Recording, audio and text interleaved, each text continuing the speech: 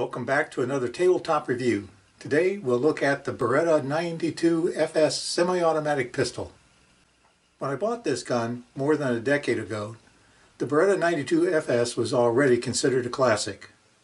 The military version of the Beretta 92FS, the M9, had been the handgun of the U.S. Army for more than 20 years.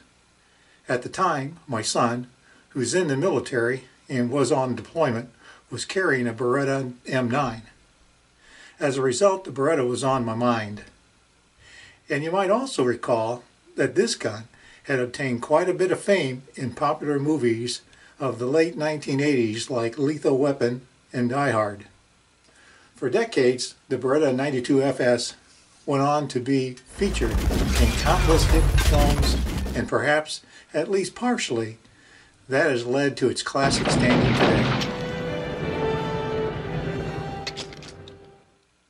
I really wanted to try one out. Fortunately, I have access to a gun store with a shooting range that rents out a good selection of guns. It's a great opportunity to try out different firearms I wouldn't normally get a chance to experience. One day they had a Beretta 92FS available, and it was one of those occasions where everything about the gun in my shooting experience was just about perfect. It also helped that they were having a really good sale that day. The Beretta 92FS, or M9, is considered one of the most iconic semi-automatic handguns in the world. Let's make sure this one is cleared.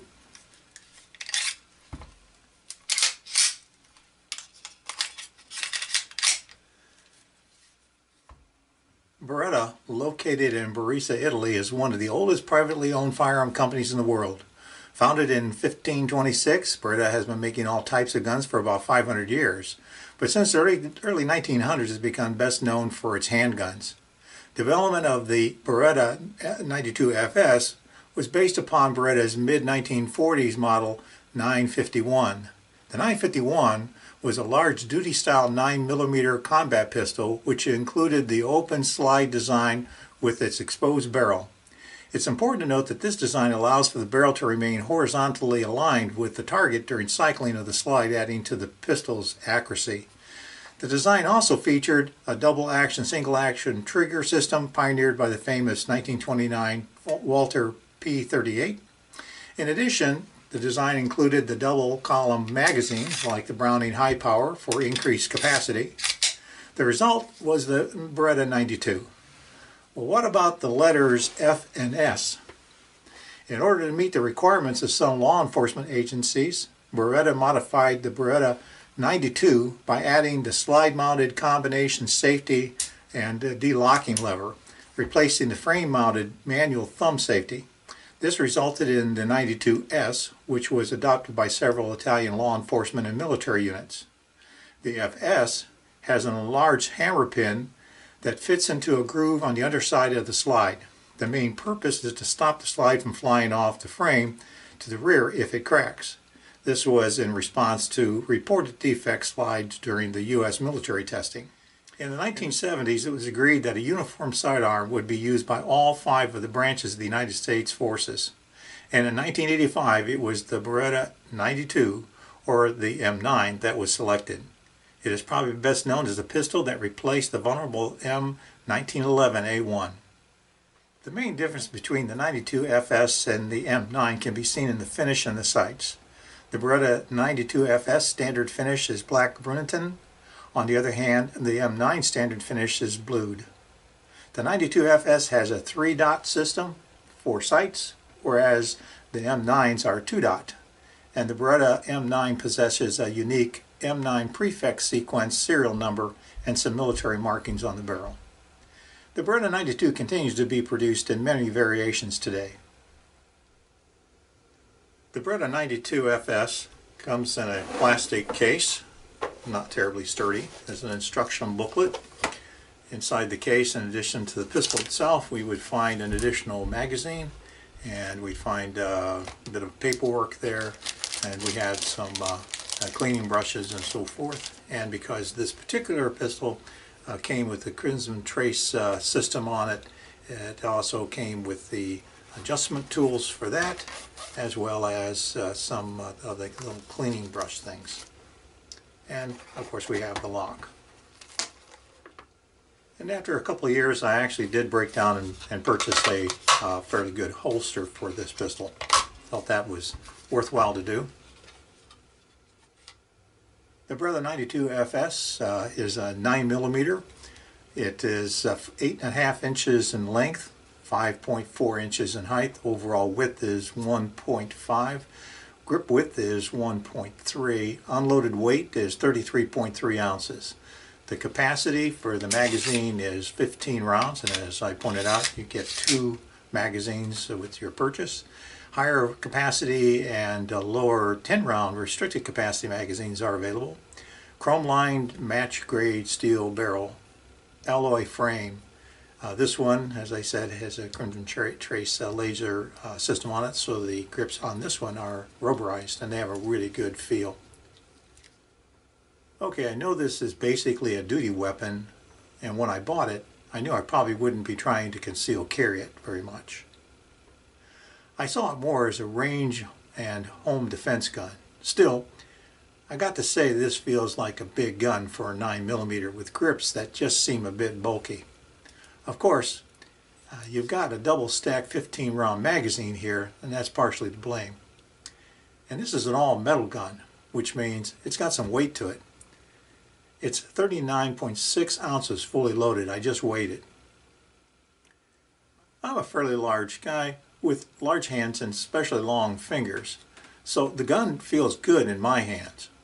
But overall, as I said, I'm not so sure that it makes a good choice when it comes to concealed carry for me.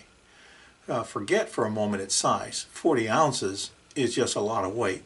Now, that being said, of all the handguns I own, this is the one my wife prefers to shoot, and she's really good with it. And she's small. She doesn't seem to have a problem with the grip size. Go figure.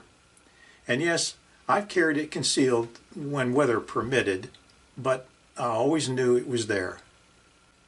I think it looks a bit functional as far as its appearance. Perhaps busy is a better word. It's not sleek, but it's still smooth. It looks and it feels well made. Another con I need to mention comes from complaints about the 92FS locking block in forums suggesting that the problem shows up around 8,000 to 12,000 round mark. And I was also told that some of the military M9s would end up feeling pretty loose after years of service. But to be fair, I also heard that they could have as many as 200,000 rounds put through them during that time. I've also learned that these complaints have often been exaggerated and had to do with early service pistols, and that the 92FS is in fact very durable. I've heard complaints about the Beretta 92FS locking lever decocking design, that the thumb up action and thumb placement is awkward. I would have to agree, but perhaps that's because I'm used to the 1911 safety. And finally, although not a huge problem for me personally, it is a long length trigger travel in double action mode. And because of the safety deconker design, the first shot is always in double action mode. Subsequent shots are great, but I do find it a little distracting. Of course, there are aftermarket kits designed to improve that. Okay, so the double action trigger pull is long. It's still very smooth. At about 10 pounds, the single action pull is very light. Maybe about 3-4 pounds. Reset is short.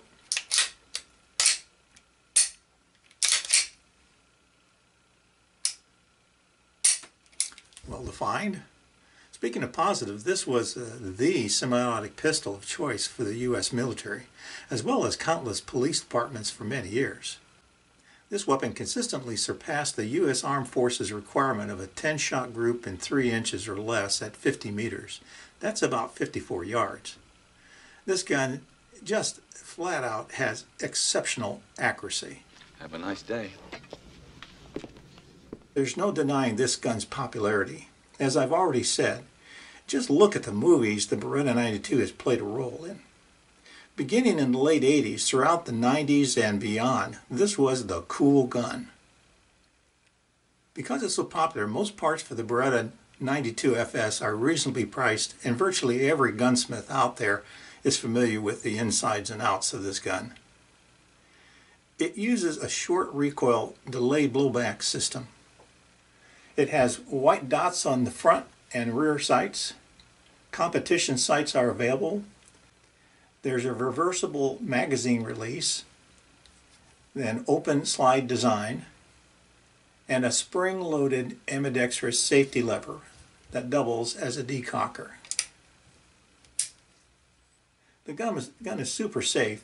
The way the safety is designed allows for multiple levels of accident prevention. Because the safety lever functions as a decocking lever as well, you can switch back and forth from single action to double action. This one was made in Italy. Some Beretta 92FS are made in the US.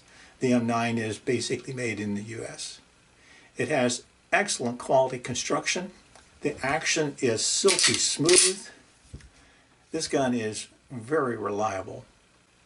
In 10 years of use, I've never had any failures with any ammo, not one. It's been actually amazing. In the 90s, this gun looked like it meant business. Dodge this. Even today, it looks solid, it looks cool, and it is. But I wouldn't say it's necessarily attractive. There's a difference, but still cool is cool. Breakdown is very simple. I'm going to remove the magazine, put the safety off. On the other side here we have a little button. We're going to depress that, and then we're going to rotate this unit here. When we do that, that releases the slide. It comes off. The rod and the spring can be removed, and the barrel can be removed. That's basically it. Reassembly is just the reverse.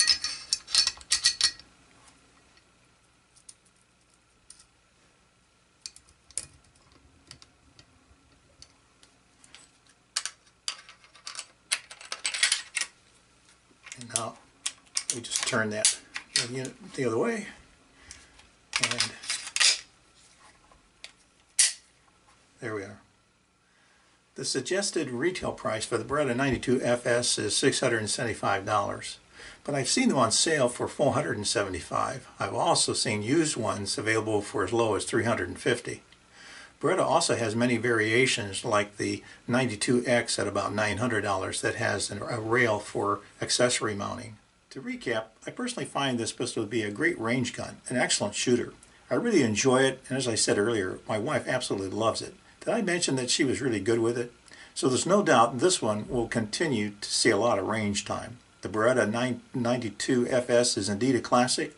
From its role as a U.S. Army handgun for 30 years and its popularity boosted by Hollywood fame, the Beretta 92FS, or the M9, has earned its place in history and certainly a place of respect in my collection.